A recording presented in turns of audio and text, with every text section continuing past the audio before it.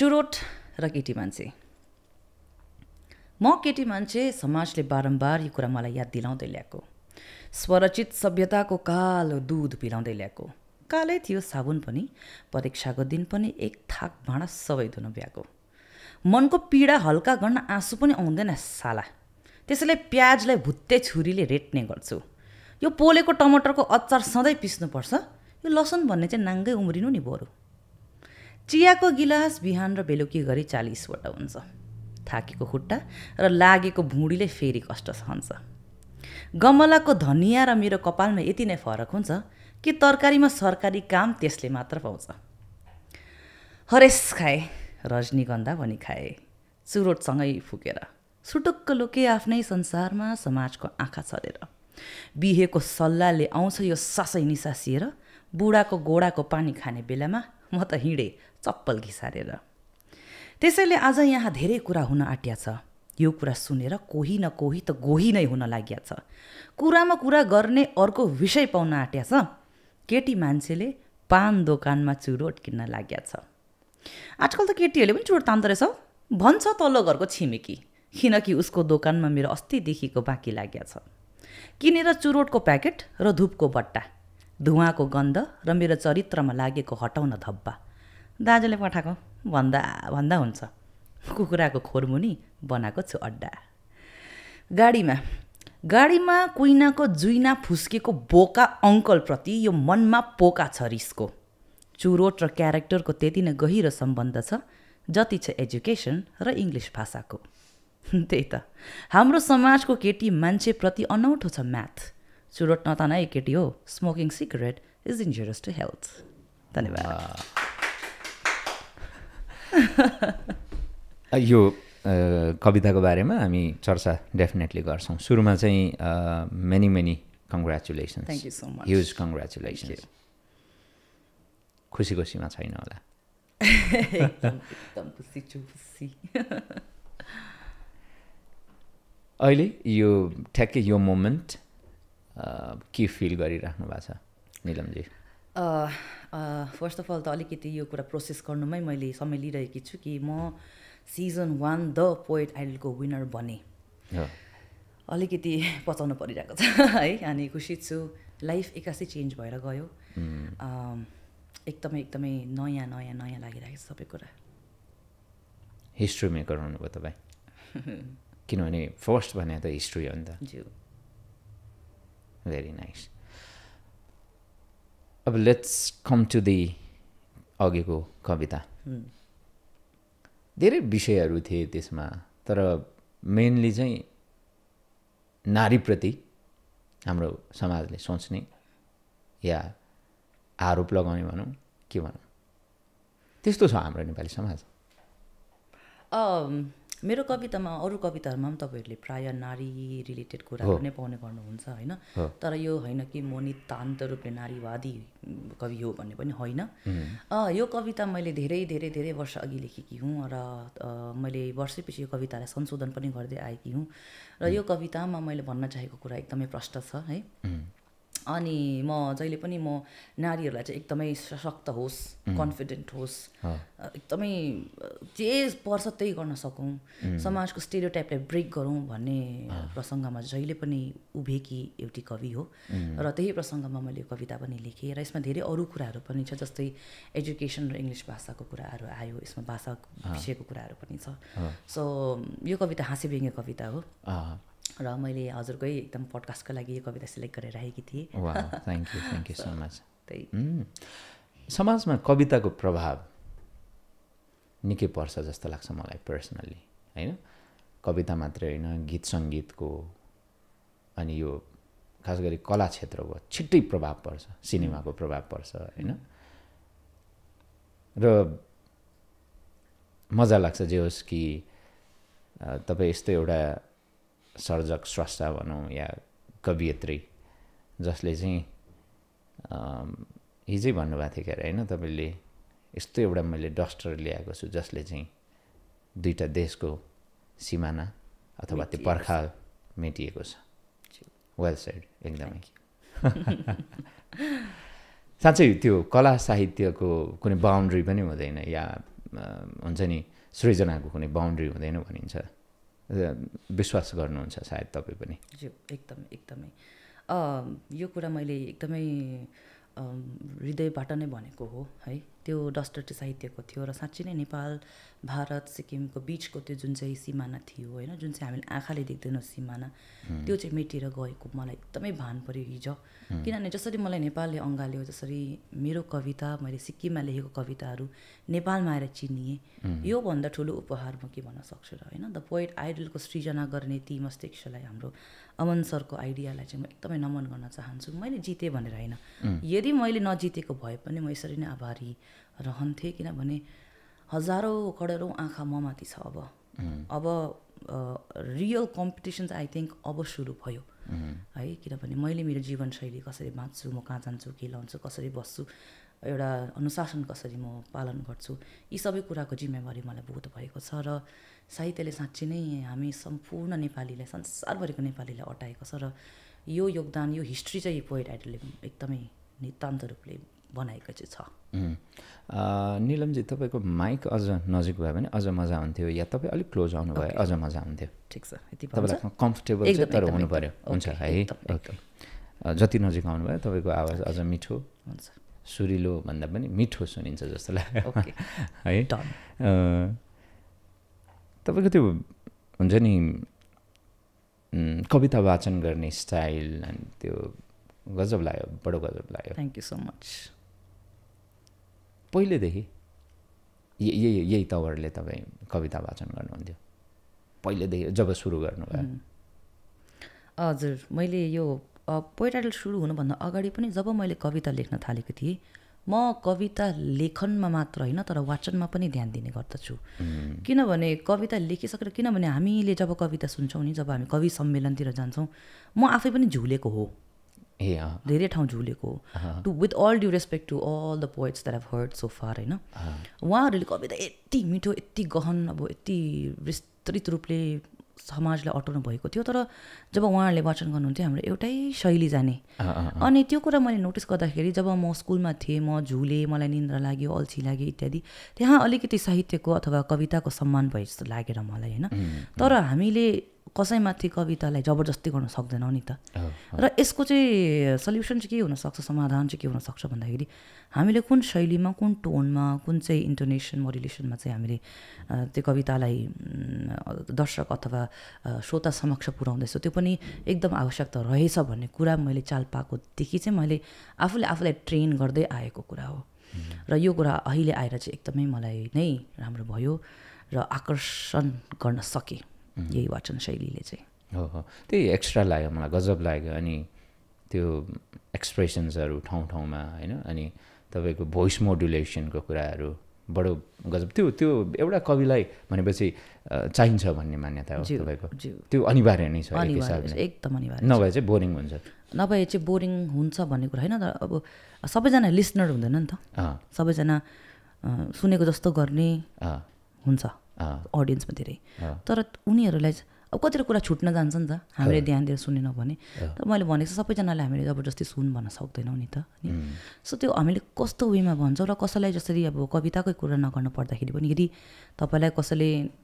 दुःख सुनाउँदैछ उसको भने तपाईँले मान्छे अनुसार सुन्नुहुन्छ नि त होइन अनि उसले कसरी भन्दैछ लामो भन्यो भने पनि फेरि त्यो हामीले प्रिटेन्ड मात्र गर्छौँ त्यो एकदमै डिसरेस्पेक्ट हो तर कस्तो वेमा भन्दैछ कति तरिका पुऱ्याएर भन्दैछ त्यसमाथि पनि एकदमै रिलेट गर्न सक्छ त्यही भएर चाहिँ वाचन चाहिँ एकदमै अनिवार्य नै छ म भन्छु जीवन यसअघि कस्तो थियो अब कस्तो हुन्छ अब कस्तो खालको परिवर्तन आउँछ निलमजीको जिन्दगीमा परिवर्तन आइसक्यो भनौँ न आइ नै सक्यो किनभने 2023 को पहिलो महिना जनवरी 1 तारिक 2 तारिक म सिक्किममै थिएँ 3 तारिक यहाँ आइपुगेको त्यसदेखि उता मलाई जिन्दगीले 15 मिनट अगाडि हुत्याइदियो भन्नाले यहाँको टाइमिङ 15 मिनट्स अर्ली भन्दा उता भन्दा सो 15 मिनट अगाडि हुत्तिएँ म र म मेरो सिक्किममा रहेकाहरूभन्दा 15 मिनट अगाडि बाँचिरहेकी थिएँ त्यो एउटा परिवर्तन आयो र यो त साहित्यिक रूपले भनेर एकदमै सरल रूपले भन्नु पर्दाखेरि चाहिँ मेरो कवितामा त त्यो संशोधन आयो किनभने म मैले भनेको चाहिँ मेरो कवितामा नारीवाद पाउँथ्यो त्यो इजम्सहरू धेरै जोडिने होइन अनि स्ट्रङ हुनुपर्छ लाउड हुनुपर्छ मोटिभेट गर्नुपर्छ मान्छेले अहिले उठाइदिनुपर्छ भन्ने एउटा चेत थियो ममा कता कता तर पोइट आइडल जब विषयहरू दिन थालेँ तब त्यो भङ्ग भयो त्यो एकदमै भङ्ग भयो र मैले च्यालेन्ज गर्न थालेँ मेरो कति धेरै कुरा तोडियो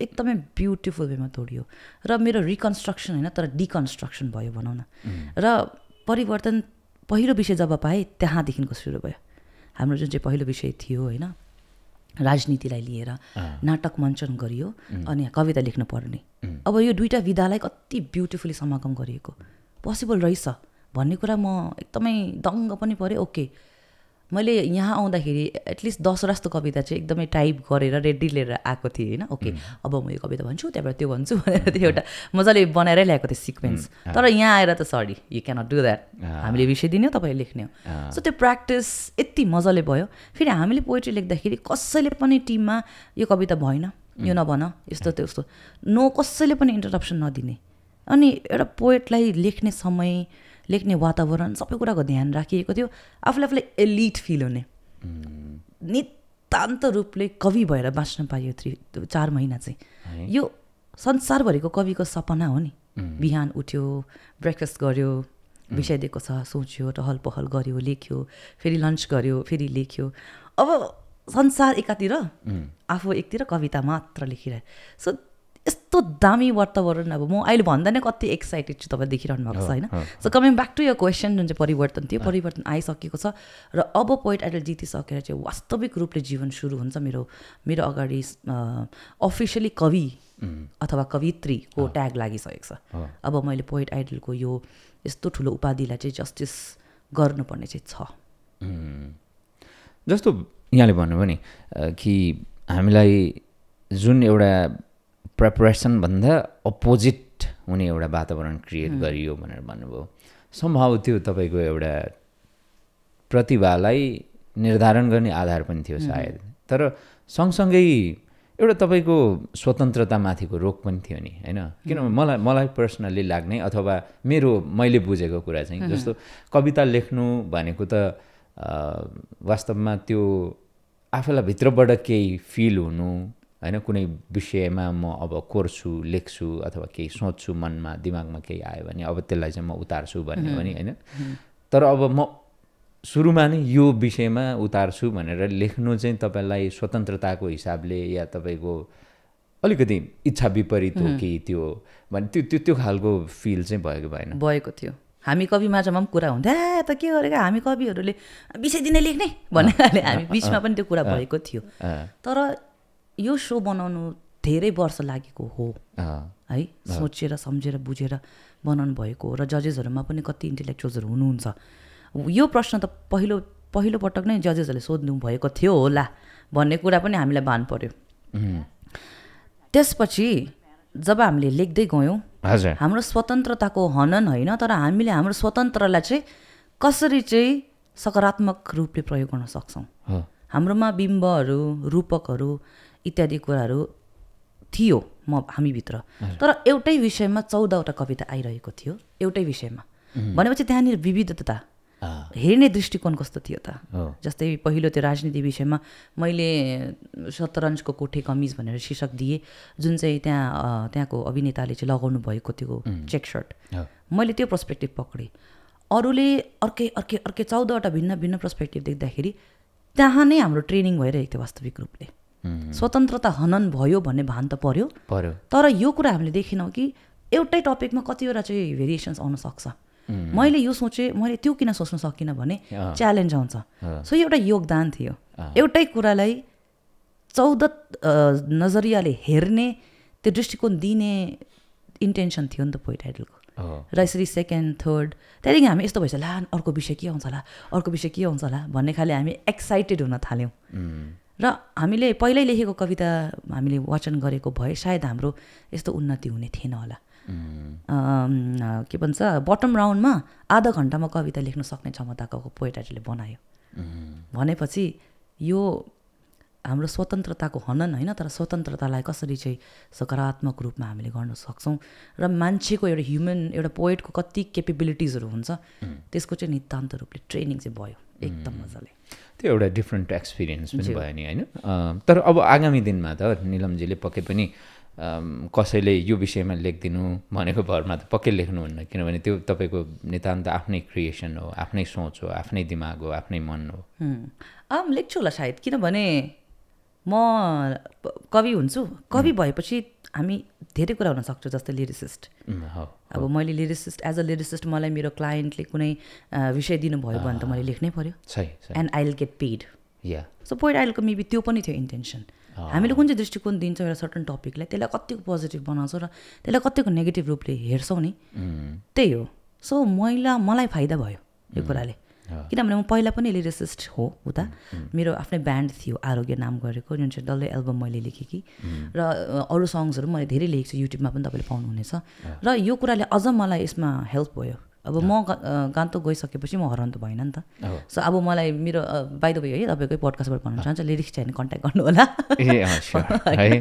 सो त्यही एकदम एकदम एकदम तपाईँको सामाजिक सञ्जालमा तपाईँलाई कन्ट्याक्ट गर्यो भने तपाईँले रिप्लाई गर्नुहुन्छ एकदम है। यस। अब फेरि निलमजीको लिरिक्स महँगो होला अब अब त महँगो एकदम एकदम। ठिक छ। तपाईँले अघि एउटा सुरुवातमा भन्नुभयो कि म त्यस्तो नारीवादी कट्टर नारीवादी चाहिँ होइन, तर नारीवादी चाहिँ हो भनेर भन्नुभयो। What is feminism for you? Feminism for me is gender equality first of all. किनभने हामीले नारीवादी भन्ने धारणा यो शब्द सुन्ने बित्तिकै नारीहरू एकदम यस्तो हुनुपर्छ, केटाहरूलाई बक्सिङ हिर्काउनुपर्छ होइन, केटाहरू उठ्नुपर्छ बसमा, हामी बस्नुपर्छ त्यहाँ, केटी मान्छे त्यहाँ उभिरहेको छ भने केटाहरूले सिट छोडिदिने, दैलो खोलिदिने। वाइ? मेरो नतिजामा इन्डिपेन्डेन्स तब हो जब हामीले मेल छोरा मान्छेलाई पनि रेस्पेक्ट गर्छौँ। किनभने सबभन्दा बेसी शोषण छोरा मान्छे भइरहेको छ, र एउटा छोरी मान्छे भएर एउटा छोरा मान्छे रुनु पाउँदैन भनेको त किन रुको, केटी मान्छे जस्तो किन रुको भनेर भन्छ, केटी मान्छेले नै भन्छ। जो नारीवादी एकदम प्रखर नारीवादी दृष्टिकोण बोकेको हुन्छ, छ्या केटी जस्तो रुख हेर्न भन्छ, केटी जस्तो कपाल पालेको भन्छ होइन। त्यो पनि एउटा शोषण हो। यो धारणा चाहिँ पहिला केटी मान्छेले हटाउनुपर्छ। अनि एउटा केटी मान्छेलाई बदनाम गर्ने केटी मान्छे नै हुन्छ, कुरा गर्ने केटी मान्छे हुन्छ। हामीले मिम्सहरू देख्छौँ होइन, आन्टीहरू टेरेसमा बसिरहेको हुन्छ, सिसिटिभी लोकल सिसिटिभी भनेर देखिरहेको हुन्छ मिम्सहरू होइन। सो त्यो धारणा हटाउनुपर्छ। हामीले घरको अब केटा मान्छेले कमाउने चलन छ, केटी मान्छे हाउसवाइफ भयो भने केही न केही होइन, केटा मान्छेले कमाउनु रे, घरमा बस्न पाउँदैन, फ्यामिली टाइमिङ पाउँदैन। अनि आमाको कविता किन बेसी निस्किन्छ त, किनभने बाबासँग समय त बिताउनु पाउँदैन होइन, सन्डे पनि छुट्टी पाउँदैन कति बाहरूले। सो म सम्पूर्ण नारीहरूलाई त्यही भन्न चाहन्छु कि पुरुषहरूलाई उहाँहरूको सठिक हक अधिकार दिन सक्नु नै नारीवादी हो। र हामी नारीहरूले जुन चाहिँ झेल्दै आएका छौँ, धेरै केसेसहरू नारीमाथि हुन्छ होइन, किनभने समाजले नारीलाई बेसी स्ट्रिक्ट गरिरहेको छ र पुरुषलाई बेसी फ्रिडम दिइरहेको छ। फ्रिडम बेसी भयो भने पनि त्यहाँनिर गलतै हुन्छ। जस्तै चुरोट जतापाई फुक्नु भयो, हेल्थ पनि त हेर्नु पऱ्यो। मातेर नालीमा लडे पनि केटाहरू यस्तै हुन्छ भन्यो, रातभरि घुम्यो झगडा पऱ्यो केही न केही, त्यो उनीहरूलाई त्यो रेस्ट्रिक्सन छैन। त्यसै कारण उनीहरूले त्यो फ्रिडम म त केटा मान्छे हो भनेर चाहिँ मजाले प्रयोग गर्ने हुँदाखेरि उनीहरूकै त्यहाँ शोषण भइरहेको छ, उनीहरूकै हनन भइरहेको छ उनीहरूको फ्रिडम। त्यसै कारणले गर्दाखेरि चाहिँ this is what I believe in feminism. अनि मेरो कविताहरूमा तपाईँले त्यही पक्ष पाउनुहुन्छ जुन चाहिँ स्टेरियोटिपिकल छ, जुन चाहिँ प्रेजुडिस छ, जुन चाहिँ नारीहरूलाई नगरि नपर्ने इन्जस्टिसहरू छ, in regard with the freedom that should be available to the man and that should not be available to the man. जस्तो कि छोटो लुगा लगाएर बलात्कार भयो भन्छ, 9 महिनाको नानी बलात्कार भएको न्युज हामीले पढ्छौँ, थाङ्नामा बेटारिएको नानीको, उसको के दोष होइन। सो यो पर्सपेक्टिभ किन आउन नसक्यो? इट्स अ कमन सेन्स होइन। त्यो जस्तो एक्सक्युजेसहरू दिन्छौँ नि हामीले, म चाहिँ ती कुराहरूको अगेन्स्टमा छु। And I am very much अवेर कि असली फेमिनिस्ट के हो, अ ट्रु फेमिनिस्ट के हो। तर म ट्रु फेमिनिस्ट भएर निस्किनको लागि समाज पनि परिवर्तन हुन आवश्यक छ, एउटा ब्युटिफुल वेमा परिवर्तन हुन आवश्यक छ। त्यही मेरो चाहिँ फेमिनिजम बुझाइ हो। र तपाईँले जुन एकदम दमदार आवाजमा भन्नुभयो त्यो इक्वालिटी चाहिँ हो फेमिनिजम भनेकै इक्वालिटी हो होइन कोही तलमाथि पर्ने होइन तर अब अहिले हामीले हाम्रो समाज हेर्ने हो भने अथवा संसारै हेर्ने हो भने पनि संसारको जतिसुकै विकसित भनाउँदा मुलुकहरूमा पनि फिमेलहरूमाथि त्यो खालको डोमिनेसन त फेरि छ अब त्यो कति हदसम्म छ भन्ने कुरा मात्रै हो नि होइन कतै बढी होला कतै कम होला अब हाम्रो यो पूर्वीय संस्कारमा अझै बढी होला अब यसमा पनि समाज समुदाय विशेष फरक छ नि त होइन सम्भव हुन्छ यो टोटल्ली तपाईँले भने जस्तो इक्वालिटीको कुरा सम्भव हुन्छ बनाउनु पर्छ भन्ने त मान्यता हो बनाउनु राम्रो हो अहिलेसम्म त भएको छैन सम्भव छैन तर म भन्छु सम्भव छ कसरी सम्भव छ भन्दाखेरि जतिजनाले समाजलाई रिप्रेजेन्ट गरिरहेको छ जस्तै म अहिले पोइट आइडलको विनर भएर आएकी छु र मैले यो धारणा हजुरलाई भनिरहेकी छु अब मैले यो कुरा भनेर यदि कसैको मानसिकता परिवर्तन हुन्छ भने जस्तो कि घरमा कुनै नारीलाई म पनि एकदमै कन्जर्भेटिभ फ्यामिलीबाट बिलङ गर्दछु जस्तै यो तपाईँले कविता सुन्नुभयो यसमा मेरो कथा छ किनभने म चुरोट डान्स भनेको छ होइन तर अब जुन चाहिँ मैले प्रतीकात्मक रूपमा भनेकी छु त्यो कुराहरू मैले सानैदेखिको तँ छोरी मान्छे हो यसरी बस होइन केटा मान्छेहरूको छेउमा नजा होइन अब राम्रो हुँदैन केटा मान्छेहरूको इन्टेन्सन भाइ हो भाइ त घुम्नु पाउँछ तँ चाहिँ घरमा बस तर कहिले पनि भनेन कि भाइ केटी मान्छेलाई इज्जत गर्नु होइन तँ पनि टाइममा आउनु त्यो केटीलाई प्रोटेक्ट गर्नु अब लाइक छोरीलाई प्रोटेक्ट गर्नको लागि छोरी मान्छे नै सतर्क भएर बस्नुपर्ने कि छोरा मान्छेलाई त्यो मानसिकता दिनुपर्ने जस्तो कि रेपिस्टहरूले के भन्छ भने त्यसले छोटो लुगा लगायो त्यसले मलाई बहकायो अन्त म बहकेँ त्यसमा मेरो के गल्ती छ भन्छ यो धारणा चेन्ज हुन्छ ट्रेन योर बोइज भन्छु म होइन नट जस्ट वुमेन हामीलाई छ के प्रतिबद्ध छ त्यो अहिले नारीहरू आएको छ कोही बेला इरिटेट पनि हुन्छ क्या केटी मान्छे कुनै कि थप्पड लाउँदा हुने अरे केटी मान्छेहरूले होइन केटाहरूले गर्दैन डोमेस्टिक भाइलेन्स भइरहेको छ केटीहरूले पनि केटा मान्छेमाथि डोमेस्टिक भाइलेन्स गरिरहेको छ तर त्यो हत्तपत्त न्युजमा आउँदैन हामी हाँस्छौँ क्या यसलाई बुढीले कुटेछ भन्छ होइन ओइ बुढीको धुलो खाइस् भनेर भन्छ खिसी गर्छौँ तर वाट इज गन थ्रु त्यो हामीले बुझ्दैनौँ होइन र तपाईँको प्रश्न अनुसार चाहिँ के समाज परिवर्तन हुन्छ भन्ने लाग्दाखेरि मलाई लाग्दैन यति चाँडो चाहिँ परिवर्तन हुन्छ तर अब चाहिँ सायद हुन्छ कि किनभने म यो कुरामा लागि पर्ने हो होइन कविता अतिरिक्त पनि धेरै कुराहरू छ समाजमा सुधार आउनुपर्ने र जेन्डर इक्वालिटी अतिरिक्त पनि धेरै कुराहरू आउनुपर्ने जस्तै समलिङ्गीय अवधारणाहरू भयो होइन उनीहरूलाई पनि हामीले कसरी चाहिँ अब हेर्दाखेरि त भन्छौँ rainbow society and all yeah we accept you भन्छौँ तर कस्तो कस्तो शब्दहरू प्रयोग गरिरहेको हुन्छ उनीहरू विरुद्ध अहिले त एजुकेसन सिस्टम यति बेसी प्रस्ताएर गएको छ हार्डली हामीले एनी इलिटरेट्स पाउँछौँ at least they can do a signature होइन अनि स्कुल्समा पनि कतिवटा एटिट्युडहरू चेन्ज हुन आवश्यक छ जस्तो लाग्छ मलाई चाहिँ so I think it's possible if we try it might take time तर होइन तर it is not impossible I guess impossible त डेफिनेटली छँदै छैन निलमजी आफै चाहिँ कस्तो खालको मान्छे हो तपाईँ भन्नाले तपाईँ कस्तो नेचर इन्ट्रोभर्ट हो कि एक्सट्रोभर्ट हो कि अनि कस्तो खालको कति जली कस्तो के हो कस्तो नेचरको मान्छे म पोइट आइडल आउन अघि चाहिँ एकदमै एक्सट्रोभर्ट थिएँ एकदमै जहाँ पनि बोलिहाल्ने होइन उत्पाला हामी जहाँ बसेको छौँ उत्पालामा त्यहाँ पेन्टिङ गरिहाल्ने सबैलाई आउ गाउँ नाचौँ भन्ने होइन अब मेरो बाबा सिक्किममा हुन्छ कस्तो हुन्छ उहाँको एनर्जी देख्नु भएको छ म उहाँकै छोरी हो होइन सो सबैजनालाई उठाउने लु लेट्स सिङ लेट्स डान्स कन यस भाइ यस ब्रो अब त्यो अलिकति त्यो केटी खाले हजुर इट्स ओकेहरू भने होइन क्या आउन के हुन्छ नाच्छु न भन्ने खाले क्या त्यो एकदमै त्यो फुल अफ लाइफ फुल अफ त्यो हुन्छ नि मजा आउने अब त्यसो तर जब म पोइट आइडलमा आएँ बस्दै गएँ जिउँदै गएँ म एम्बिभर्ट हुँदै गएँ not extrovert not introvert but बिचको क्या कहाँ कति बोल्नुपर्ने कसँग कति बोल्नुपर्ने किनभने कोही बेला के हुन्छ भने हामी ओभर फ्रेन्डली भइपठायो भने मान्छेले एडभान्टेज लिन्छ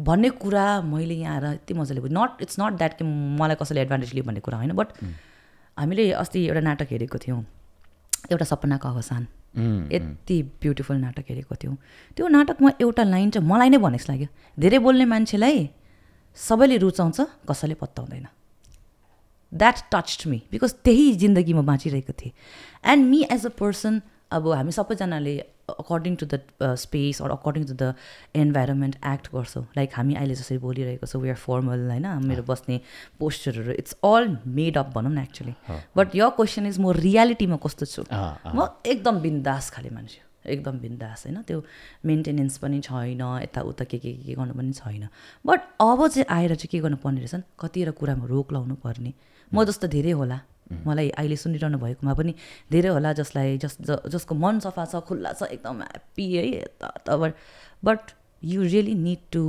look in side your self अलिकति सेल्फ रेस्पेक्ट अलिकति कन्ट्रोल चाहिँदो रहेछ क्या सो पोइट आइडलको यो पनि ठुलो कन्ट्रिब्युसन हो मेरो लाइफमा त्यही तपाईँलाई बुझ्नलाई यति काफी छ काफी एकदम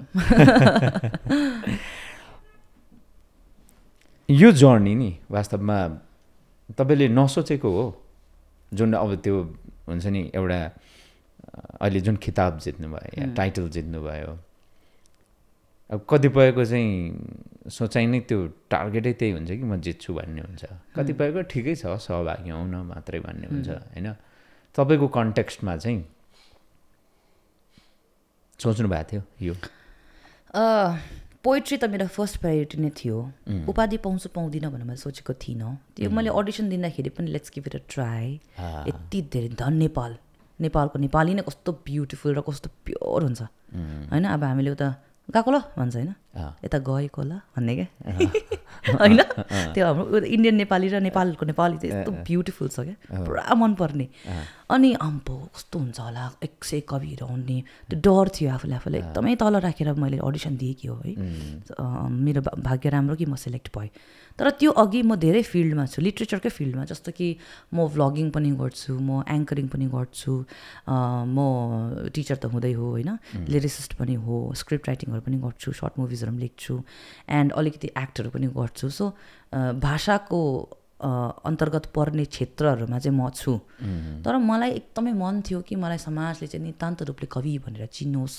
भन्ने चाहिँ मलाई थियो जुन चाहिँ पोइट आएर मैले सफलता पाएँ तर फर्स्ट अडिसनमा नै म बटम 2मा पढ्दाखेरि चाहिँ ए ल निलम फर्गेट इट जित्नु त नसोच तिमीले भन्ने खाले पनि आयो कता कता मनमा तर यसरी नै अगाडि बढ्दै जाँदाखेरि च्यालेन्जेसहरू एकदमै आयो एकदमै पोजिटिभ चेन्जेसहरू आयो अनि समाजले सिक्किमले जसरी चाहिँ मलाई सपोर्ट गरे सिक्किम मात्र होइन तर मैले ठाउँै नसुनेको नामहरूको ठाउँबाट पनि हामी यहाँबाट हामी त्यहाँबाट भनेर मलाई प्रतिक्रियाहरू आउनु थाल्यो र नेपालमा पनि यति धेरै माया गर्नु थाल्नुभयो कि म डर लाग्नु थाल्यो मलाई किनभने ला अब मैले कसरी गुण फर्काउने त अब मैले कसरी उहाँहरूले मलाई यति माया गर्नुभएको म ऋण कसरी चुकाउने त भन्ने खाले डर पनि आउन थाल्यो र बिचमा आएर फेरि म जित्छु होला पनि भयो उहाँहरूको सपोर्ट देखेर र त्यसरी नै चाहना पनि बढ्यो तर मोहित चाहिँ भइनँ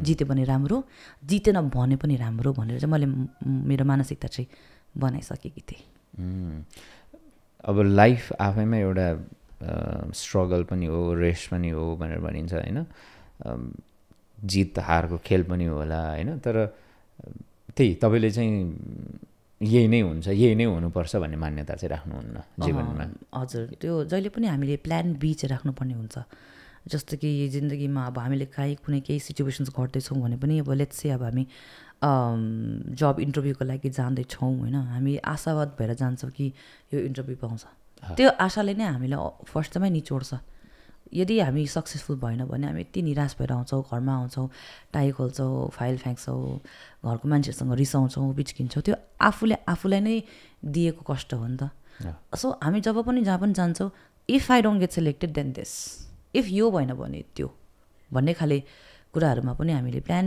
बीदेखि सीसम्म पनि सोचेर राख्नु पर्दछ जस्तो लाग्छ र म पहिल्यैदेखि त्यही गर्दै आएको हो एक्सपेक्टेसनले हर्ट गर्दो रहेछ अनि अर्को एउटा कुरा चुकेको यसपालि के हो भने हामीले मान्छेहरूसँग पनि जे अपेक्षा राख्छौँ कोही बेला त्यो हुँदैन यो पोइट आइडलको अवधिमा चाहिँ मैले ट्रु अनि रियल फ्रेन्ड्सहरू चिने कसले तपाईँलाई सुगर कोट गर्छ तेरो लागि म यस्तो गरिदिन्छु म उस्तो गरिदिन्छु जस्ट भन् मात्रै न म छु नि भनेर क्या एकदम त्यो धाप मारी भन्ने मान्छेहरू धेरै हुन्छ तर साँच्चीको रूपमा आइपर्दाखेरि गरिदिने मान्छे फिल्डमा गरिदिने मान्छे चाहिँ यति बेला चिन्दो रहेछ सो त्यहाँ पनि मेरो भ्रम भङ्ग भयो never expect anything from any one तर आफूसँग एक्सपेक्टेसन राख्नु कि इफ म फेल भयो भने पनि म हार चाहिँ खाँदिनँ।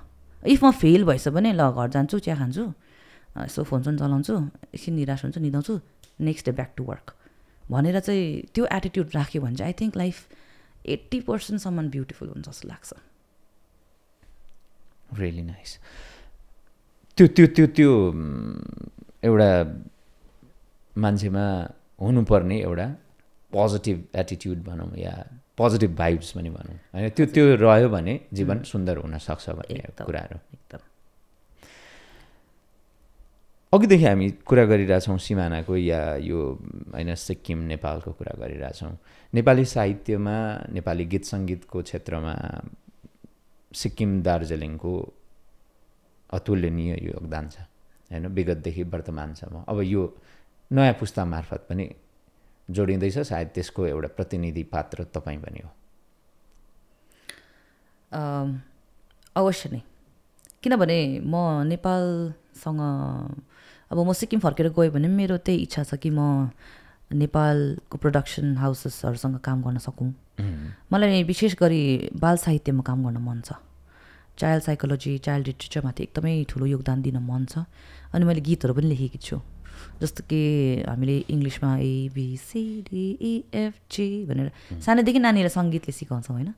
तर हामीले कख यहाँ रुन्छ क्या त्यो नानी बिचरा, घोटाउँछ हुन्छ नि यहाँ। अहिलेसम्म पनि धेरैलाई थाहा छैन व्यञ्जन वर्ण सम्पूर्ण रूपले होइन, कदेखि यहाँसम्म। र यसको जुक्ति चाहिँ मैले गीतद्वारा निकालेकी छु। र म बाचा चाहिँ गर्न चाहन्न म, तर म चाहन्छु कि म है नेपालसँग मिलेर केही गरौँ, चाहे चाइल्ड लिटरेचर होस् या त केही गरौँ अन्य कुरामा होस्। अब योगदान दिन चाहन्छु, तर म ती पालुवाहरूलाई चाहिँ एकदमै छहारी दिन चाहन्छु जो भविष्यको ठुलो साहित्यकार बन्न सकोस्। किनभने अहिलेको युवाहरू हजुरहरूले देखिरहनु भएको छ होइन, मोबाइल गेमिङ्समा अनि अरू धेरै अन्य कुराहरूमा एकदमै बिजी छ। कन्ज्युमरिजम बढेर गयो र हाम्रो युवाहरू चाहिँ एकदमै इजी टार्गेट हो। सहज भयो नि त जिन्दगी होइन, अम्लीमा नै सबै कुरा, गोजीमै छ जिन्दगी होइन। हामीभन्दा बेसी स्मार्ट हाम्रो भाइ बहिनीहरू हुन्छ टेक्निकलिटिजमा पनि। सो यो सबै जति पनि प्रोडक्सन्सहरू भइरहेको छ, it has been targeted to the youths. अनि उनीहरूलाई बचाउने भनेकै साहित्य हो। सो हामीले कसरी बचाउने, म चाहिँ यही क्षेत्रमा योगदान गर्न चाहन्छु। मेरो भाग्य राम्रो कि म शिक्षिका भएँ र मेरो कक्षामा पनि यस्तै कुरा हुने गर्दछ। म नानीहरूलाई कहिले पनि त्यो साहित्य चाहिँ एउटा भार बनाएर तिनीहरूको शिरमा राख्दिनँ क्या। रमाइलो हुन्छ एकदम हाम्रो कक्षा। मेरो कक्षा त एकदम हल्ला हुन्छ होइन, नानीहरूले गिटार लिएर आउँछ, उनीहरूले आउँछ। अनि हामीले good morning, good evening, good आफ्टरनुनहरू पनि नेपालीमै गर्ने गर्दछौँ। गुरुआमा म्याम नभन गुरुआमा भन्ने त्यो सानो सानो छोटो छोटो पहलहरू क्या। शुभ प्रभात गुरुआमा भनेर बस्नुहोस्, धन्यवाद गुरुआमा भनेर बस्ने क्या। सो लाइक त्यो इन्भाइरोमेन्ट दिन एकदमै आवश्यक छ क्या नानीहरूलाई। स्कुल कहिले स्कुल जानुहोस् क्या नानीहरूलाई।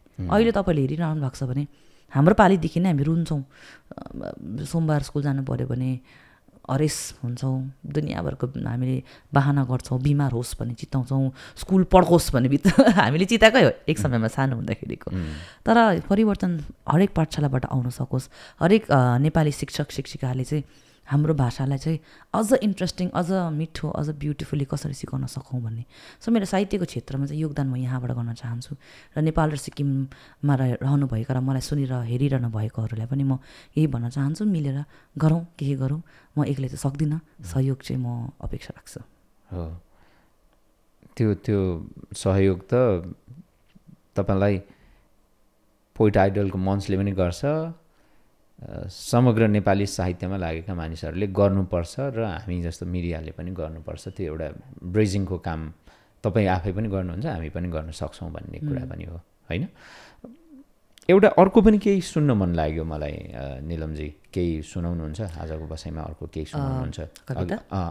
अघि एउटा मजाको लागेको थियो अर्को एउटा। हामीले नारीवादी त भनिहाल्यौँ है। अब म हजुरहरूलाई मैले हाम्रो दाजुभाइहरूको लागि, हाम्रो छोरा मान्छेहरूको लागि पनि लेखेको छु कविता है। यो कविता सुनाउन चाहन्छु। शीर्षक रहेको छ पासोमा परेको केटा मान्छे।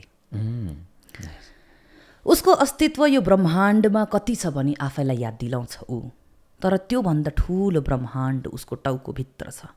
अनि ती आवाजहरू गाउँछ र अराउँछ, बताउँछ र कराउँछ, तर पनि घरको धुरीमाथि झुन्डिने बत्ती जस्तै ऊ शान्त बसिदिन्छ, उज्जवल र सुन्दर तर कमजोर भित्रदेखि।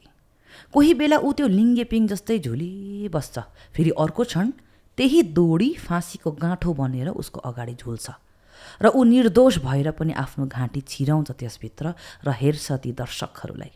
उसले विरोध गर्दैन किनकि ऊ केटा मान्छे हो, त्यसैले त्यो पास हो उसको लागि खास हो। उसले त आफ्नो आँसु पनि बेचिसक्यो जब केटी मान्छे जस्तो नरु भनेर समाजले बोलेको कुरा आमाले पनि बोलिन्। बाबालाई फर्केर हेर्दा उनले दुवै आँखा घुमाए, रुने अधिकार गुमाए, घरको जिम्मेवारी लिन सारा संसार नै थमाए, कति कमाइस् भनेर आवारा ठहराए।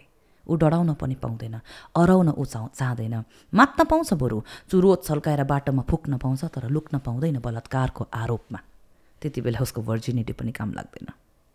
पासोमा परेको केटा मान्छेलाई हेरी चासोमा पर्छ छिमेकी र मरिमरि हाँस्छन् र भन्छन्, काट्छन् कुरा, बुढीको कमाई र बुढीको धुलाई खान्छ यो, केटा मान्छे भएर पनि केटी जस्तै रुन्छ यो। नारीवादको शङ्का बजाउने दिदीहरू उसको लङ्का जलाउने क्षमता भुल्छन् र भन्छन्, यसलाई त साडी चुरा लगाएर बजारमा घुमाउनु पर्ने बरु।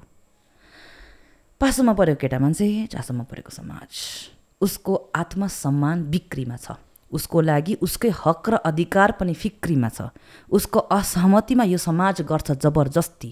भयो अति नै भयो, तर के भयो, भएर केही पर्यो, पासोमा पर्यो, साँच्चीको पासोमा। हेर त आँखा सेत्तै पल्टाएर जिब्रो प्यात्त निकालेछ, केटा मान्छे भएर पनि बहिनीको चुन्नीमा पो झुन्डेछ।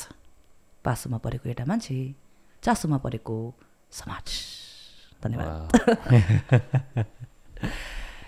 भनेपछि पुरुषहरू पनि पीडित छन् नि त? एकदमै पीडित छन् र यो कुरा हामीले एक्नोलेज गर्न, यो कुरा हामीले हेर्न, जान्न, बुझ्न अनिवार्य नै छ। तपाईँहरूकै घरको छोराहरू हेर्नुहोस्, तपाईँहरूकै भाइहरू हेर्नुहोस्, उनीहरूले मर्दको दर्द नै होता भन्ने युक्ति एकदमै प्रचलित छ नि। दर्द हुन्छ नि त, एकपल्ट छेउमा बसेर सोधि त हेर्नुहोस् न, आर यु ओके, तिमी ठिकै छौ, बा ठिकै छ। घरको दैलोमा बाहरू आएपछि उनीहरू जहिले पनि एक सास फेरेर होइन संसारलाई फेस गरेर आएर घरको बुढीलाई छोराछोरीलाई चाहिँ खुसी राखौँ भन्ने प्रसङ्गमा दैलोमा आफूले बलियो गरेर आउनुहुन्छ क्या। अनि तपाईँले पनि रिलेट गर्नुहुन्छ, सबैले रिलेट गर्छ यो कुरा चाहिँ। म केटा मान्छे, म रुनु हुँदैन, मलाई दुख्दैन, म एकदम केटा मान्छे हो भन्ने खाले यो समाजले नै उनीहरूको हालिदिएको नि त। तर कसैलाई तपाईँले हात पक्रेर होइन म बुझ्छु तिमीलाई भन्नुहोस् त, रुइदिन्छ क्या ऊ। अनि ऊ रुँदाखेरि छ्या नरुए केटी यस्तो भन्नु हुँदैन क्या, रुव, लेट्स क्राई टुगेदर, होइन यो चेन्ज ल्याउँ न, लेट्स। त्यही म त्यही भन्न चाहन्छु, let's give them our hands and सुनौँ उनीहरूको कुरा पनि। एउटा नारी भएर यति हामीले पुरुषको लागि गरिदिउँ, पुरुषले हाम्रो लागि कति गर्छ क्या। It's our time to give them back. अनि तपाईँले जब यो गर्नुहुन्छ, तपाईँ एउटा नारी हुनुमा त्यो दिन चाहिँ तपाईँ गर्व गर्नुहोस् भन्छु म चाहिँ। वाउ, गजब।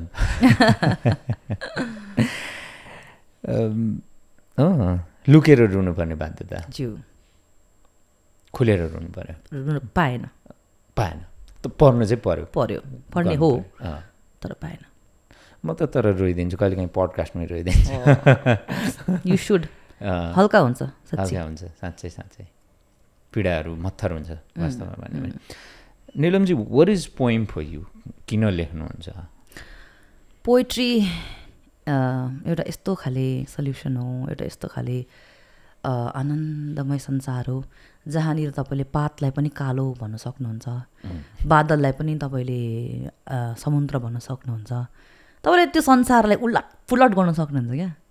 होइन, तपाईँले त्यहाँ यस्तो मिठो फ्रिडम छ, त्यहाँनिर न त कन्स्टिट्युसन छ, न त पार्लिमेन्ट छ, न त रुल्स छ, न त रेगुलेसन छ, न त वार छ, न त केही छ। संसारको विकृतिदेखि एकदमै टाढा छ क्या कविताको संसार। अनि हामीले जस्तै रूपमा ढाल्न पनि सक्छौँ होइन, हामीले एउटा खुट्टा टेबल पनि बनाउन सक्छ कवितामा, र त्यो बुझिन्छ, मिठो रूपले बुझिन्छ। र जस्तै कुरा पनि, जस्तै विरोध पनि हामीले कविताको मार्फत मिठो ढङ्गमा भन्न सक्छौँ। बोली वचन, त्यो शैली इत्यादि कस्तो ब्युटिफुल छ। अनि यो कविता सबैजनाले लेख्न सक्नु हुँदैन पनि, किनभने जसलाई ईश्वरले या त कसले हो कविता लेख्न सक्ने क्षमता दिए, उनीहरूलाई दुःख पनि दिन्छ। अनि उहिले किंवदन्ती पनि थियो कि लेख्नेहरू चाहिँ दुःख्या हुन्छ भने, मलाई पनि नलेखे दुःख्या हुन्छ भन्थ्यो। अन्त मलाई पनि त्यसै लाग्ने, तर किन चाहिँ हामीलाई दुःख छ किनभने हाम्रो सामर्थ्य छ नि त to turn that pain into power होइन त्यो जिन्दगीको दुःखलाई चाहिँ हामीले लेखेर व्यक्त गरेर जब हामीले वाचन गर्छौँ त्यो कवितामा कति धेरै मान्छेहरू रिलेट गरिरहेको हुन्छ अनि हामी चाहिँ रिप्रेजेन्टेटिभ्सहरू हौँ ती व्यक्तिहरूको जसले हामी जस्तै दुःख झेलिरहेको छ होइन सबैको जीवनमा त्यो कमन एउटा पीर हुन्छ क्या जस्तै हामीले कसैलाई गुमाएको हुन्छौँ हामी जिन्दगीमा कसै न कसैलाई कोही न कोही प्यारो मान्छेलाई गुमाएकै हुन्छौँ र यदि मैले उसलाई एउटा ट्रिब्युट दिनुको लागि कविता लेखेँ भने म सँगसँगै मेरो दुःख सम्पूर्णले बाँडिरहेको हुन्छ क्या अनि एउटा भार बिसाउने चौतारी पनि हो कविता चाहिँ त्यही भएर चाहिँ कविता इट्स अ ब्युटिफुल थिङ धेरै इमोसनल पनि हुन्छन् कविहरू भनेर पनि भनिन्छ इज द्याट ट्रु इमोसनल हुनु पऱ्यो नि इमोसन्सले नै त गर्ने हो इमोसन्सले नै लेख्ने हो कविता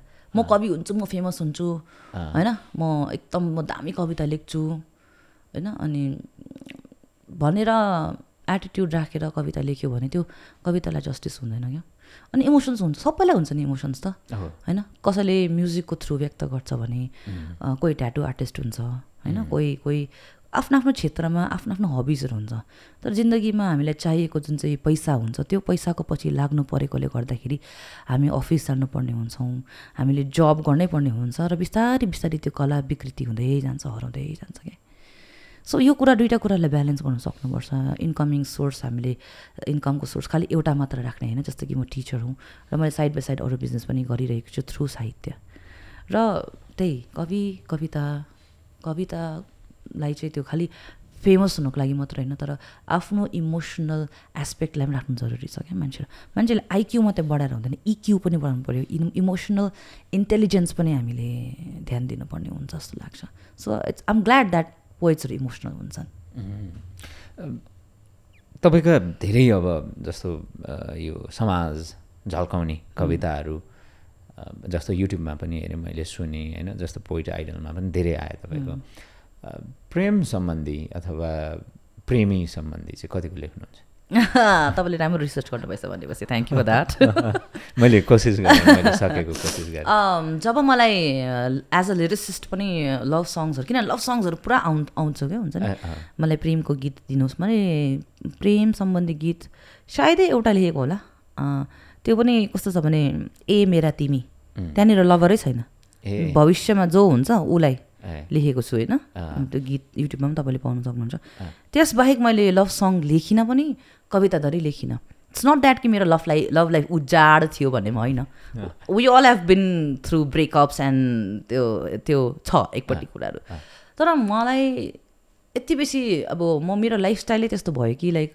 वुमेन रिलेटेड इस्युजहरू आयो क्या I always wanted to do हुन्छ नि थिङ्स एकदमै फ्री भएर मलाई उटपटाङ गर्नु मनपर्ने हुन्छ नि अब म खालि क्वेसनमै बित्यो क्या वाइ किन हामी यस्तो गर्नु किन त्यस्तो गर्नु किन हामीले यस्तो नपाउने त्यस्तो नपाउने भन्ने कुराहरू भयो अनि रिलेसनसिप्सहरूमा पनि हामीले कुरा गर्नु पर्दाखेरि त्यही पर्सपेक्टिभले हेरिन्थ्यो क्या हुन्छ नि अब you should be doing this you should be going there के हो कसो के छ कहाँ छौ के छौ होइन हुन्छ सो त्यो कनेक्टिभिटी नपाएको हुनाले गर्दाखेरि आइ am still in the search of अब के भने अब त्यो दिन कविता लेखौँला जुन दिन साँच्चीमै माया भनेको के हो कस्तो हुन्छ म आफै अनुभव गर्नेछु मैले त्यो ठुल्ठुलो शब्द लगाएर तिम्रो लागि आकाश तारा लगाइदिन्छु होइन माया भनेको तिर्खा लागेको बेलामा समुद्र भेटाएको जस्तो हो भनेर म सक्दिनँ भन्न किनभने मैले नै I have to feel that first नि त होइन सो त्यही कारणले गर्दाखेरि love songs love पोइट्रिज maybe you'll be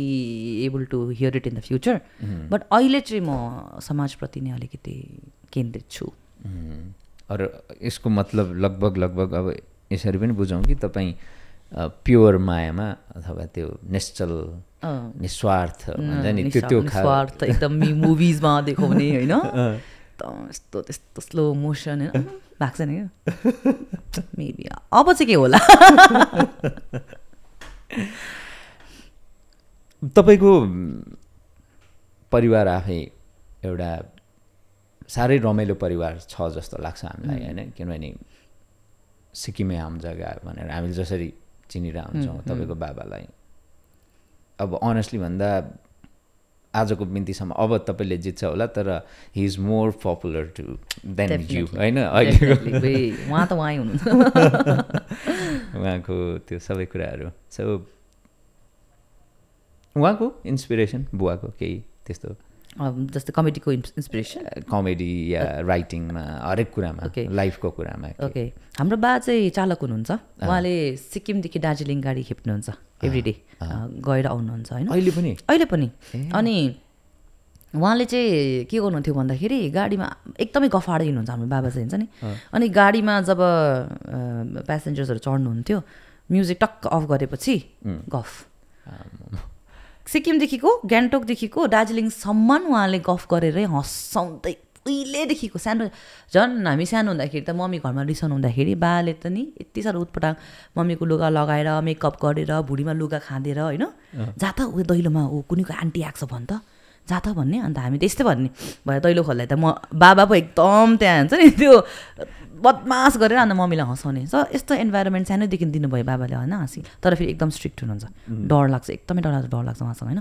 अनि गाडीमा चाहिँ उहाँले अब बेङ्गली पनि बोल्नुहुन्छ सबै भाषा बोल्नुहुन्छ बाबाले होइन त्यो बानी भएको अन्त हँसाउँदै लाने साइट सिङ गर्दै लाने अनि गाडीमा गीत पनि बस्न कहिले दार्जिलिङ आइपुगेको थाहा पनि नहुने अनि फेरि उहाँले को गाडीमा बिमारी छ कसैलाई त्यो बान्ता गर्ने बानी हुन्छ नि गाडीमा होइन त्यो पनि बुझ्नुहुन्थ्यो क्या अनि त्यो गर्दा गर्दा गर्दा बेसी जोक्स मन परेर चाहिँ एकजना भाइ के कसले रेकर्डिङ गर्नुभएको थियो उहाँको जोक त्यो पातको जोक भन्ने हौ त्यो जोक चाहिँ रेकर्डिङ गरिदिनु भएको रहेछ अनि साथीले पठाएछ सिम्पली वाट्सएपमा हेर्न आज हामीले एउटा दाइ भेटेको थियो चालक दाइ मजाले हँसायो त्यो अडियो चाहिँ यति बेसी सेयर भयो अनि भाइरल हुनुभयो अनि अचानक भाइरल हुँदाखेरि चाहिँ अब आपालाई आएन अब म के गर्ने अब लु उहाँले त पत्ताउनु पनि भएको थियो होस् म आउँदिनँ अगाडि म भरे एकजना दाजुले चाहिँ लिप्सिङ त्यो टिकटक केमा लिप्सिङ गर्दो रहेछ नि त्यसमा चाहिँ म बाबाको सेम त्यो लिप्सिङ गरेर चाहिँ उहाँलाई पो दिलीप गुरुङ सोचेर चाहिँ मान्छेले उहाँलाई पो पुरा पपुलर बनाउनु हुँदाखेरि चाहिँ उहाँलाई निकालेको हामीले म र मेरो भाइले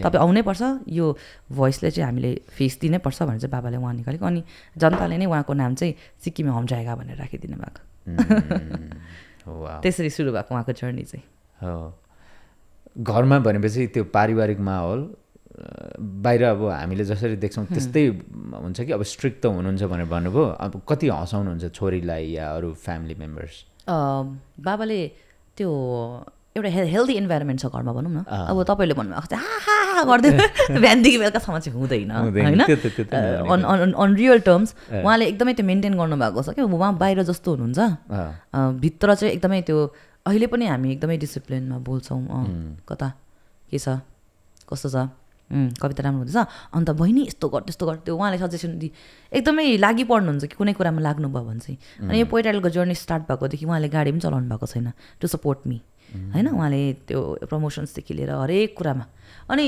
साथसाथै म एउटा कुरा पनि भन्न चाहन्छु मेरो भाइ पनि एकदमै पपुलर छ एक्चुली नितेश गुरुङ उसको नाम चाहिँ उसलाई युट्युबमा तपाईँले इन्स्टाम्यान भनेर सर्च गर्नुभयो भने पाउनुहुन्छ र उसले चाहिँ यस्तो भाइन्सहरू फनी भाइन्सहरू ऊ पनि बाबाकै त्यो आएको छ उसकोमा पनि उसको भ्युजहरू एकदमै राम्रो छ अनि गाउँको दाजु सिरिज उसले गर्छ क्या अनि चाइल्डहुड मेमोरिजलाई चाहिँ उसले एउटा भेरी फनी वेमा चाहिँ रिक्रिएट गर्दैछ अहिले म त्यही भन्न चाहन्छु दर्शकलाई तपाईँले इन्स्टाग्राममा चाहिँ इन्स्टाम्यान भनेर हेर्नुभयो भने चाहिँ तपाईँले उहाँ पाउनुहुन्छ सो यसरी हामी तिनजना चाहिँ आफ्नो आफ्नो क्षेत्रमा छ अनि हाम्रो अडियन्स पनि बाँडिएको छ हुन्छ नि अनि बेलुका आएर गफ हुन्छ घरमा चाहिँ अनि हामी तिनजना मध्ये सबभन्दा मुख्य भूमिका निभाउनु हुने चाहिँ मेरो आमा किनभने C never wants to be highlighted उनीहरूकोमा पनि छ ट्यालेन्ट तर उहाँ कहिले पनि अब कम बोल्नुहुन्छ नि त it is very sweetest person ever कसको आमा स्विट हुँदैन होइन बट सी इज लाइक एकदमै सोझो हुनुहुन्छ होइन अनि हाम्रो पपुल्यारिटीको लागि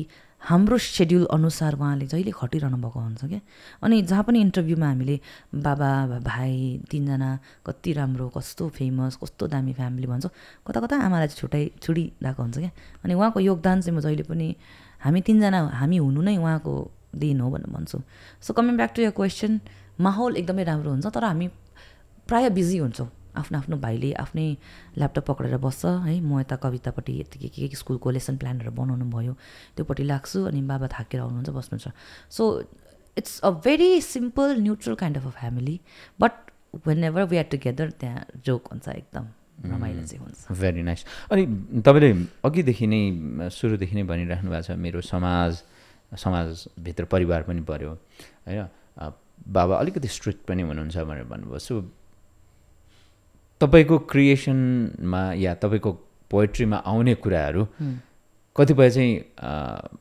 बाबाले गरेको स्ट्रिक्ट त्यो जुन बिहेभियरको कुराहरू छ त्यो पनि पर्छ, त्यसप्रतिको विद्रोह पनि हुन्छ? एकदम एकदम एकदम एकदम। म त बाबासँग त बाज्ने हो सानोदेखिकै। किन पनि क्या अहिले तपाईँको घर किन भन्दैछ होइन, किन हुन्छ नि, हुन्छ त किन नजाने म चाहिँ भन्ने खाले क्या, अब धुले पनि खान्छ कि भन्ने खाले। अनि सानोदेखिको त्यही अब उहाँको पनि गल्ती होइन त्यसमा। हामी जुन चाहिँ समाजमा बिलङ गर्थ्यौँ त्यहाँनिर त एकदम केटी मान्छेहरू यस्तो थियो कि अब जिन्स लाउँदाखेरि पनि बिग्रियो होइन, अब यस्तो भयो त्यस्तो भयो। केटा साथीहरूसँग हिँड्दाखेरि पनि यस्तो त्यो कुरा गर्ने क्या, किनभने त्यहाँनिर त्यो एजुकेसन त्यति थिएन नि त। अनि त्यसले गर्दाखेरि त्यो प्रभाव आएको थियो उहाँमा पनि। अनि सानोदेखि नै उहाँले खासमा एक्चुअली अहिले बुझ्दाखेरि चाहिँ उहाँले प्रोटेक्ट गर्न खोज्नु भएको रहेछ नि त मलाई होइन, उहाँले प्रोटेक्ट गर्न खोज्नु भएको। किनभने समाज कस्तो छ है, छोरा मान्छेहरू कस्तो हुन्छ भन्ने कुरा उहाँलाई पनि थाहा छ नि त।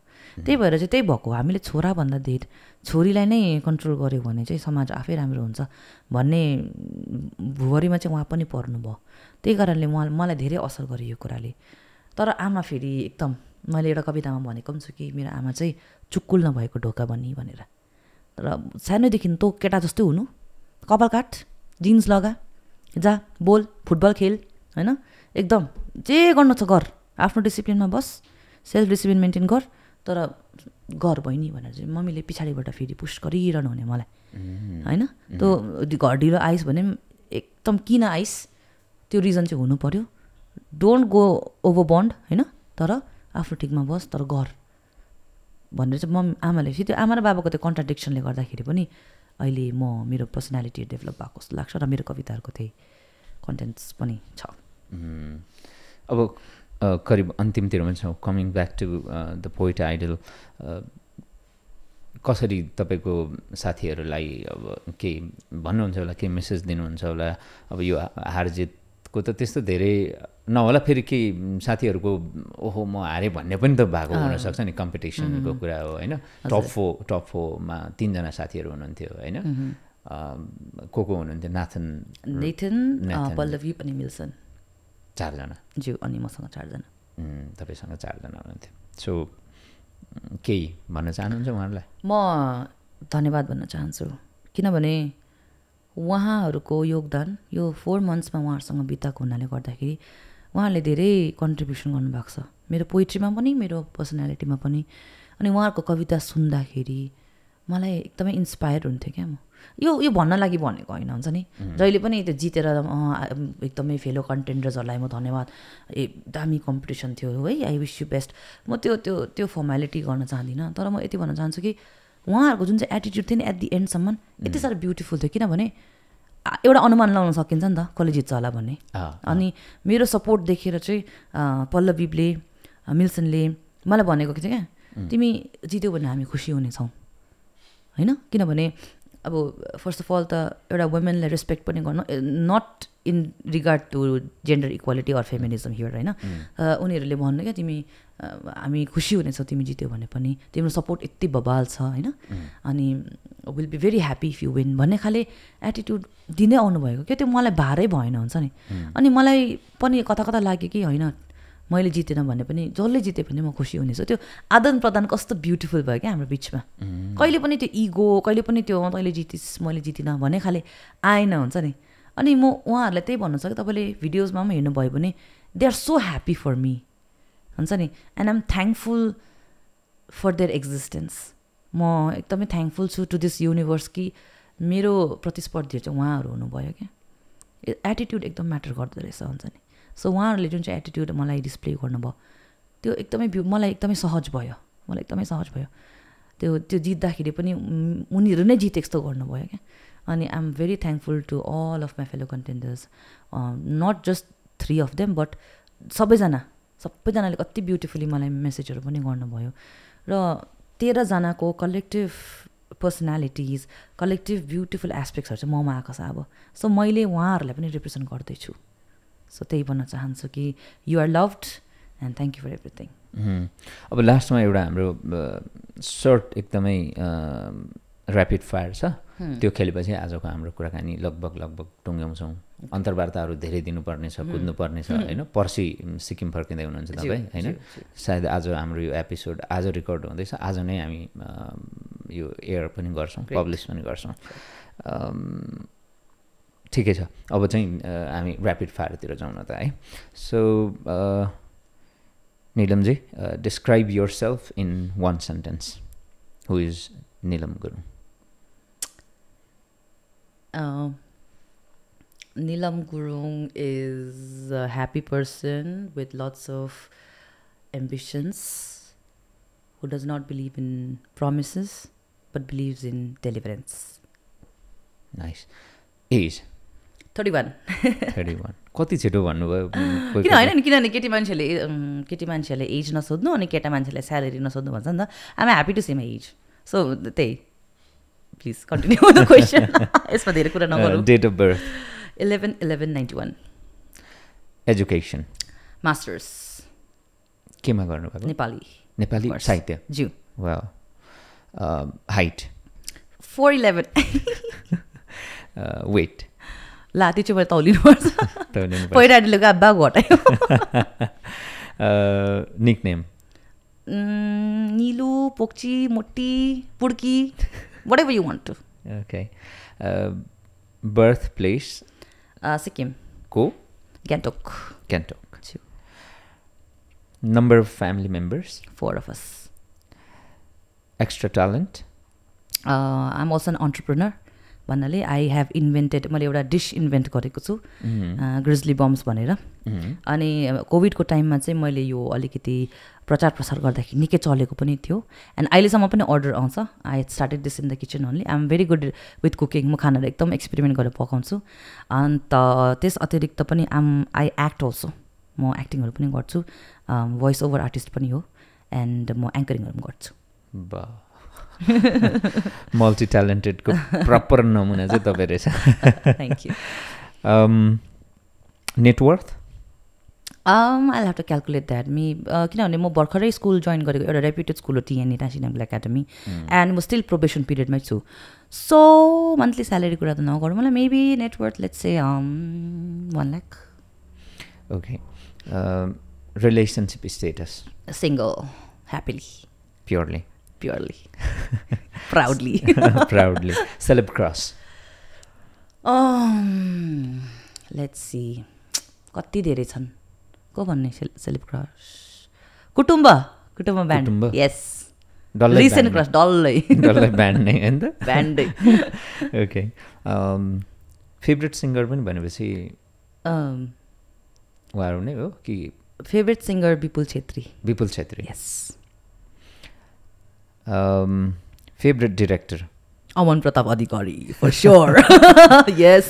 Done director? नाम नभन्दा मार्नु त हुन्न. एकदम क्लियर छ हामी बिचमा कुरा क्या, clear. But he is my, किन भनौँ, किनभने मैले पोइट एडमा कविता लेख्न मात्रै होइन कि, मैले म्यानेजमेन्ट पनि सिकेँ उहाँबाट. तँ यहाँ आइज, तँ त्यहाँ जा, 1 2 3 क्यु. अब हुन्छ नि त्यो कसरी डिरेक्सन गर्ने, what goes behind the production, team work के हो, सबैलाई कसरी खुसी राख्ने.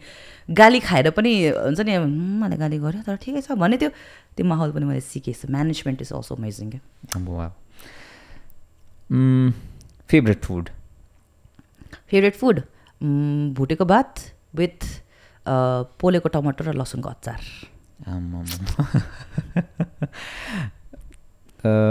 Favourite song? मुस्कान तिम्रो मुस्कान याद भो, the elements ब्यान्डको. Wow. And I sync also sometimes. कुनै गाउन चाहनुहुन्छ अहिले? या मेरो सङ छ युट्युबमा, हमाले. यसको म्युजिक भिडियो चाहिँ बनेको छैन, मैले जस्ट लिरिकल भिडियो मात्रै बनाएको छु. यो चाहिँ एउटा अप्सनमा. अनि अर्को अप्सन चाहिँ मैले भने अघि व्यञ्जन वर्णको गीत बनाएको छु. So which one would you like to hear? I think यो वाला. व्यञ्जन वर्ण? होइन, हमाले. यो सङ चाहिँ अब इट्स लाइक गाउँ फर्क भन्ने काइन्ड अफ. हमाले हहमाले गाउँदै रोपेको त्यो बारीको रमझमाले लौ है फेरि आज पनि सतायो मलाई गाउँको सम्झनाले चुलाको आगो भगाउने जाडो मकै त्यो भुटेको बोजूको कथा सुनेर सबै खुसी भई सुतेको बाजेको ढाडमा चढेर सबै गाउँघर डुलेको असारको हिलो दोहोरी सुरिलो छैन केही भुलेको हमाले थ्याङ्क यू बेसी कविता भनेर त्यो भोइस पुरा सेकी भएको छ बिकज प्र्याक्टिस भएको छैन त्यही बोल्नु भएर है so please pardon me for that बोल्डवाला हाम्रो तृष्णा गुरुङको अलिअलि त्यस्तो त्यो टाइपको फ्लेभर थ्याङ्क यू दामी अब भोइस अफ नेपाल आउँदैछ है जानु पर्ला okay good habit good habit भन्दाखेरि I take things positively quite a lot Okay. त्यो गुड पनि हो at the same time bad पनि होला सायद but I count that as good habit bad bad habit I over think sometimes Okay. What is your favorite physical part? My eyes. Eyes. चिम्से छ नि त so sometimes अलिकति दुःख पनि लुक्छ ठिक छ biggest fear biggest fear losing my family. Dream biggest dream to create as many poets from my school as of now. Okay. Describe in one word or one sentence life. अट्ला र एक sentence र एक वर्डमा okay life is to be alive inside out. Love coming soon. Marriage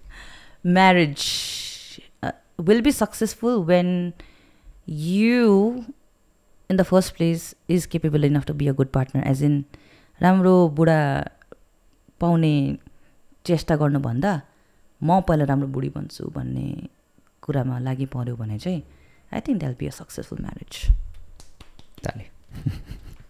choose one Upendra Subba or Biplav Pratik on what basis maybe अब के को हिसाबमा छान्नुहुन्छ ल okay Upendra sir why because he is the क्युटेस्ट he is the most bold I'm not saying Biplav sir is not but Upendra सरको त्यो realness मलाई मनपर्छ हुन्छ नि अब स्क्रिनमा जस्तो देख्छौँ नि अब हामी मेकअप रुममा हुँदाखेरि पनि पछाडिबाट अचानक के गर्छ भनेर आइदिने हुन्छ नि अनि तर कहाँबाट आउँछ लाइक उसको उहाँको energy and he is very very true अनि एकदमै एक्सट्रिमली ट्यालेन्टेड अनि बाबा फादर फिगर के I have learn a lot from him so yeah not I am not saying any Biplav sir sorry but Upendra sir this time okay उहाँको movie हेर्ने मौका पाउनु भएको छैन पाएको छैन एकदम अब चाहिँ हेर्ने okay Rajesh Hamal or Bhuwan KC that's a tough question okay Rajesh Hamal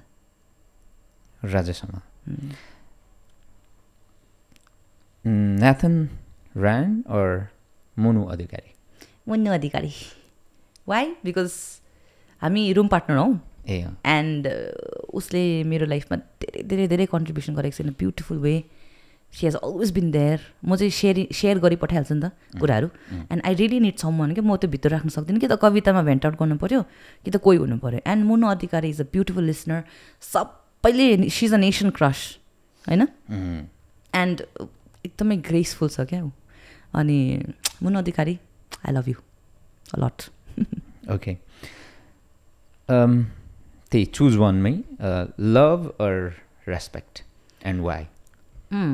यसमा चाहिँ वाइ पनि जोडिदिनु भएको लभ भएर अप्सनमा आज धेरै लभको कुरा गरेँ जस्तो लाग्यो रिसर्च चाहिँ गर्दो रहेछ है त्यसै छैन नि सिल्भर बटन गोल्ड पनि छ गोल्ड ओ वाउ त्यो त कुरै नगरौँ love or respect of course होइन है वाइ पनि भन्नुभएको थिएन बिकज लाइक इफ अब तपाईँले रेस्पेक्टै गरेन भने त के त भयो तपाईँको त बट रेस्पेक्ट अरूले गर्नुभन्दा पहिला आफूले आफ्नो रेस्पेक्ट गर्नु चाहिँ जरुरी छ हामीले पुरा अन्डर एस्टिमेट गर्छौँ नि त बेला बेला छ्या मेरो पिम्पल आयो होइन यहाँ हेर्नुहोस् यहाँ देख्नुहुँदैछ अहिले I have 2 pimples for your so I don't care because I respect my self I have the talent होइन अनि सेल्फ एक्सेप्टेन्स चाहिँदो रहेछ क्या वन्स यु डु द्याट अरूले अटोमेटिकली तपाईँलाई रेस्पेक्ट गर्न थाल्नुहुन्छ so when respect comes love आफै आइहाल्छ वाउ नाइस अब मनी अर फेम तपाईँकोमा फेम छ भने मनी त आइहाल्छ नि if you popular of course you'll get paid अब जस्तै अब अहिले पोइट आइडल भएँ म होइन मलाई फेम आयो मेरोमा होइन आम popular I'm sure that money will also कम किनभने अब एङ्करिङ पनि गर्ने हो 10 lakhs त त्यो त नगर्नु अहिले त एकछिन होइन बट त्यस अतिरिक्त पनि अब एङ्करिङ पनि गर्ने हो लिरिक्स पनि लेख्ने हो होइन अन्टरप्रेन्योर बिजनेस पनि कता कता गरौँला so like if you can maintain your self when you famous money त आइहाल्छ किनभने money is also important part म डिप्लोमेटिक आन्सर दिन चाहदिनँ मनी छ त जिन्दगी राम्रो चाहिँ हुन्छ है या ओके अब कविता सङ्ग्रह कहिले आउँछ तपाईँको कविता सङ्ग्रह अब तपाईँको 1 वर्षभित्र आउन सक्छ आज भोलि नेक्स्ट मन्थ म त्यो समय तोक्न सक्दिनँ मेरो केपेबिलिटीमा म जति दिन सक्छु म त्यति नै भन्ने हो पर्खिनुहोस् मेरो अब आउँछ भन्ने होइन तर आउँछ मेबी विदिन अ इयर अब यो साहित्यमा पनि तपाईँ पोएट्रीमा मात्रै केन्द्रित हुनुहुन्छ कि या अरू कथा सङ्ग्रहहरू पनि आउलान् उपन्यास आउलान् त्यस्तो केही होइन धेरै ठाउँमा खुट्टा नहालौँ होला म कवितामै सीमित रहन चाहन्छु बट त्यस अतिरिक्त चाहिँ I want to learn script writing मैले सर्ट फिल्मसहरू लेखेकी चाहिँ छु तर but that is not in a discipline format है त्यो सिम्पल एउटा स्टोरी फर्मेटमा मात्र छ first I want to learn that if time मिलेछ भने एन्ड देन मलाई सर्ट मुभिजहरू पनि लेख्ने इच्छा चाहिँ छ हुन्छ अब जाने बेलामा आजको एक्सपिरियन्स सेयर गर्नुहोस् हाम्रो पडकास्ट कस्तो भयो कुराकानी कस्तो भयो म अलिकति एकदम जली मुडमा चाहिँ थिइनँ किनभने मेरो स्वास्थ्य स्थितिले आई क्यान अन्डरस्ट्यान्ड पडकास्ट एकदमै राम्रो लाग्यो किनभने मलाई पनि पडकास्ट गर्न मन छ है किनभने म देखिरहन्छु नि त पडकास्टहरू मलाई चाहिँ लाग्थ्यो कि पडकास्ट भनेको चाहिँ टेबल हुन्छ एउटा सिम्पल यस्तो फोनमा रेकर्ड गर्दा पनि भयो एउटा सानो फोनको camera but it's not that रहेछ हुन्छ नि अब यहाँ आएर चाहिँ म तपाईँको जुन चाहिँ सेटअप देख्दैछु त्यो देखेर हे निलम सोच्नुपर्ने रहेछ यो माइक हेर यो हेडफोन हेर होइन यो माहौल लाइट्स हेर खर्च छ भन्ने भए होइन but I know that you have been through a lot to achieve this होइन तपाईँले जुन चाहिँ यो युट्युब सिल्भर गोल्ड बटन पाउनुभयो आइ एम स्योर द्याट तपाईँ धेरै च्यालेन्जेसहरू धेरै लाग्यो समय यसको लागि पनि होइन अनि real I'm for the first time म यस्तो दामी प्रोफेसनल पडकास्टमा चाहिँ आएको टु बी भेरी अनेस्ट मैले हजुरको मैले युट्युबमा हेरेको छैन है तर म अब हेर्ने छु and I learn from you किनभने पडकास्टमा not just interview format but मलाई स्टोरी टेलिङ पनि इन्क्लुड गर्नु मन छ हुन्छ नि like you being the listener and your guest saying the story there are so many things to talk about एउटा particular topic select गरेर त्यसमै स्टोरी फर्मेटमा नै मिठो सुदिङ वेमा मलाई त्यस्तो गर्न मन छ so overall experience was a very fruitful and productive for me मैले धेरै सिकेँ म यो माहौल देखेर नै हजुरको त्यो सबै कुरा देखेर नै म सिक्दैछु क्या यो डिसिप्लिन चाहिँ so thank you so much for having me thank you so much for your existence बिमार भए पनि हजुरले you are doing this professionalism so respect हस् फेरि एकचोटि बधाई तपाईँलाई thank you so much संसारभरिका Nepali भाषीहरूको तर्फबाट तपाईँलाई फेरि एकपटक बधाई शुभकामना अनि thank you for coming thank you so much for having me